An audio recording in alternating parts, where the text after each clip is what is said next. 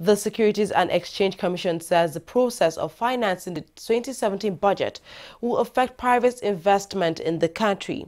Head of the Commission's Economic Research and Policy Management Division disclosed this at a business seminar held in Lagos. Our correspondent, Abiola Ismail, now reports. Nigeria is currently experiencing perhaps its most challenging economic situation. Nearly every business in Nigeria is affected one way or the other by the current economic realities. It is partly to help find a solution to the challenges that the Securities and Exchange Commission gathered business experts and professionals in policy formulation and academic backgrounds to brainstorm on the implications of the budget to the capital market in Nigeria. Director General of SEC, Maurice Guazo, made it clear that the Nigerian capital market will play an important role in the economic recovery of the nation by fostering capital. He, however, says large budget deficits could affect stock prices and undermine investors' confidence. The primary concern for investors is how the twin issues of budget deficit and public debt could impact interest rates and inflation. Increasing level of public debt and continued budget deficits naturally lead to higher interest rates. Some of the companies that have been privatized and were told that there's a clause in the sale and agreement that after a certain period of time they ought to be listed. That committee will have a very close interface with the BPE to now ask some of the critical questions. What is happening with these companies? Why haven't they been brought to the market? And they also pay visits to those companies. So luckily enough, like I say, a committee has already been set off and they've been doing quite well last year. I think this week they are also meant to be in Abuja for similar advocacy. At least maintain a high interest rate. Olowo Okere says the expansionary 2017 budget is necessary to return the economy to the path of growth and recovery, stating that in financing the budget deficit, the debt segment of the capital market will derive some immediate benefits. Also, stock performance of companies that produce or supply goods to government priority sectors will likely improve. So this list maintain a high interest rate. In other words, budget deficit, high government expenditure can make you have a high inflationary environment.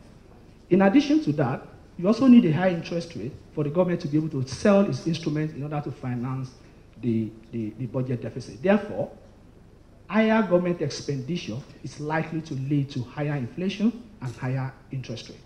Higher inflation and higher interest rate, of course, higher inflation implies a kind of macroeconomic uncertainty.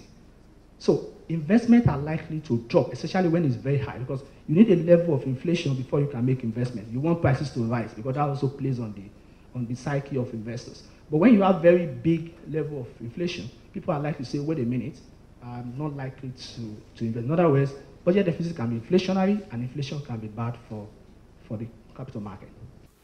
A panel of discussants, which include economists, investment bankers, and top business leaders, gave divergent views on how the budget could be adequately implemented. The reason we have low investment, which of course is impacting the capital market and other avenues for investment, is because we spend more for consumption than for investment. And so ultimately, both at the federal level, subnational level, corporate level, and even individual households, we spend quite a lot. But a lot of this spending is on conspicuous consumption. We need to find a way to bring up our own economy by our own bootstraps. And those are the SMEs that are trying today to do that. It's much easier to just try and buy FX and keep it, rather than why would you try and hire more people, put things into infrastructure that you're not even sure you'll be able to sell. As I was looking through the budget, I looked at certain things like power. I expect power, it will be good for everybody.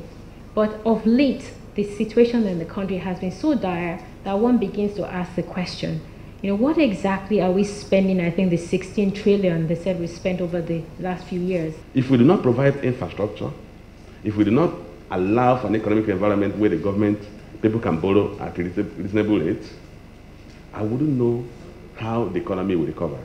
Recovering at 1%, 1.2%, when your population is growing about 3%, the level of poverty will keep increasing. I looked at December edition of Harvard Business Review. Nigeria has fallen out of emerging markets and even fallen out of frontier markets. Let's be efficient in what we do. If the private sector has the resources, if the private sector has the capacity, then it is important that you create an enabling environment to encourage that private sector to come in. And one thing that clearly doesn't encourage the private sector is when you have an FX regime that moves in whatever direction the wind blows. So there has to be a bit of certainty around that, because a lot of people have invested significantly in this economy. The federal government has proposed a budget of 7.298 trillion naira for the 2017, with an estimated 4.94 trillion naira of aggregate revenue available to fund it. The fiscal plan will result in a deficit of 2.36 trillion naira for 2017, which is expected to be financed mainly through borrowing.